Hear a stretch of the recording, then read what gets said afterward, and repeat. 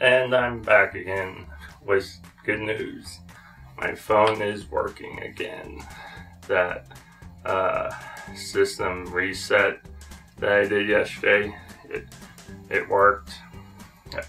Although it did set everything on my phone back to the default setting. So I have to now go and set everything back to the way it was before the whole reset, and I have to like re-download all the apps I had and also download my photos and videos from cloud storage. But even though the whole process of setting up my phone the way it was is like monotonous, I guess, or boring, I still kind of enjoy it.